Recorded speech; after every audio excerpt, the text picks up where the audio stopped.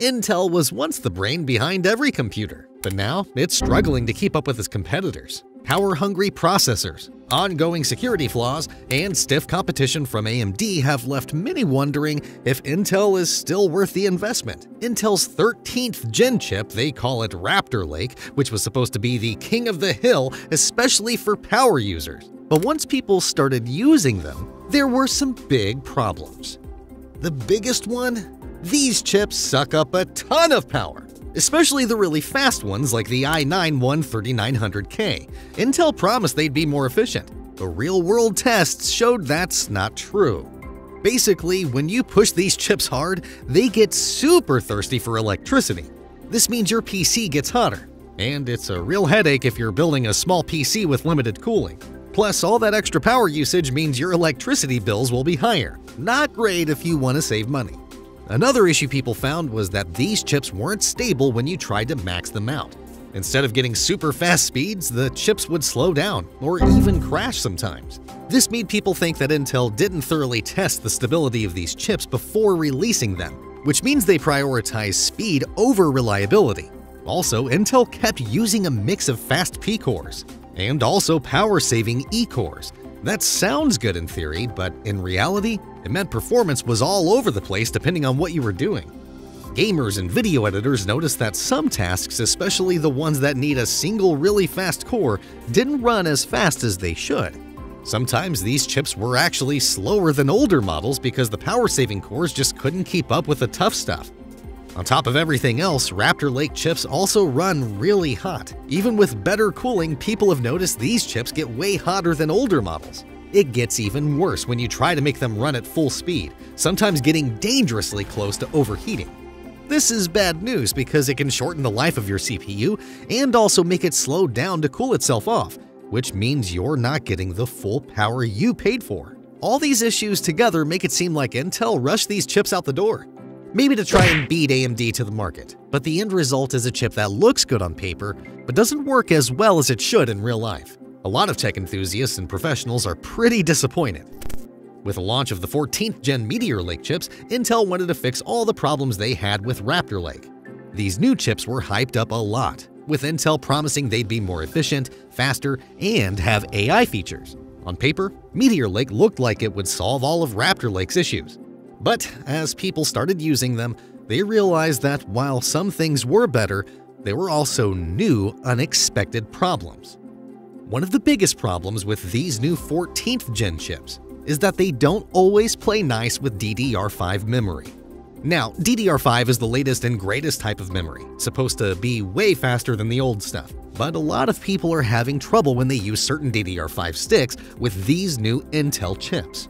Their computers are freezing, crashing, or not even starting up at all. This has been a huge pain, especially for folks who spend a ton of money on DDR5 memory, expecting everything to run perfectly. The weird thing is that these problems weren't as common with the older Raptor Lake chips, so it looks like something in the new design of Meteor Lake is causing these issues that Intel hasn't fixed yet. Another thing is, even though Intel said these chips would be more power efficient, they still run pretty hot. This is especially noticeable when you're doing heavy-duty stuff for a long time, like editing videos or 3D modeling. For people who need their computers to run fast all the time, like video editors or data scientists, this overheating is a big problem. It can cause the chip itself to slow down to avoid getting too hot, which means you're not getting the full speed Intel promised. And what makes it worse is that people were really hoping Meteor Lake would be much cooler than the older Raptor Lake chips, which also ran hot. And I think Intel focused too much on making these chips fast and not enough on keeping them cool. Also, Intel talked a lot about how these new chips would be way better at AI stuff. But so far, that hasn't really been the case. Even though Meteor Lake has some new AI features, most people haven't seen much of a difference in how their computer actually works.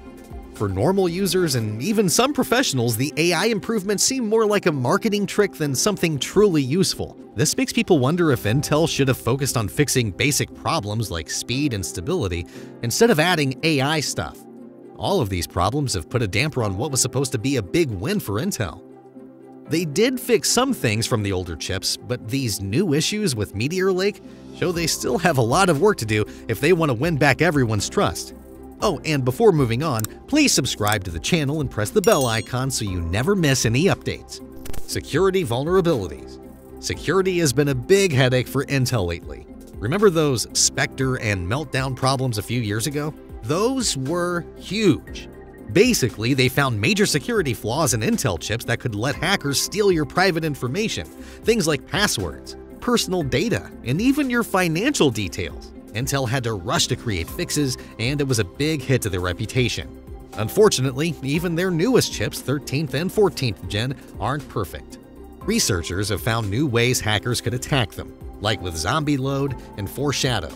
These attacks let hackers peek at your secret data, like passwords and stuff you thought was safe. Even with software fixes, it's hard to completely stop these attacks. Sometimes they need to change how the chips are actually built, which is harder and more expensive. Despite their newer 13th and 14th gen chips, Intel is still dealing with security problems. Those old Spectre and Meltdown type flaws are still popping up, just in trickier ways that are harder for hackers to use. But the fact that they're still there shows that Intel hasn't fully fixed things. People who really care about security are getting nervous, especially tech experts who warn about the risks of using Intel chips when you need to keep data super safe. Intel does release fixes, but there are so many updates and warnings that it feels like they're always one step behind the hackers. Every new problem means another update, and those updates can sometimes slow your computer down. That's a big deal for people who need their computers to be as fast as possible. For big companies, especially ones that handle sensitive information like banks or hospitals, these security issues are a huge red flag. They can't afford to have their data stolen because of a flaw in their computer chips. This is making some companies rethink using Intel and look at other brands like AMD instead. While Intel's been struggling, their competitors haven't been sitting still. AMD with their Ryzen chips has been winning over a lot of people. Their Ryzen 7000 series in particular is faster and more power efficient than Intel's latest stuff, which has caused many users to switch teams. AMD isn't the only one giving Intel a run for their money. Apple is also shaking things up with their own M1 and M2 chips. These chips, designed and made by Apple themselves, are efficient. They give you amazing performance without draining your battery. This makes them popular with creative people and professionals who need their computers to be fast and last a long time. Plus, Apple is really good at making their hardware and software work together, which creates a smooth and optimized experience. This is putting a lot of pressure on Intel, who's been on top for so long. Also, more and more people are using Apple's chips in their laptops, desktops, and even for heavy-duty tasks like video editing and making software. This is a big change in the market, and it shows how popular Apple's chips have become. Even tech experts are appreciating them for how powerful and efficient they are. It's an amazing computer. It should be on your short list. Great all around, easy to recommend. Plus, there are other new companies and exciting developments happening in the chip world. Everyone's investing in research to make the next big thing. And that means Intel can't just fix its old problems. It needs to stay ahead of the game too. With AMD, Apple, and others hot on their heels, Intel's position as the top dog is definitely in question.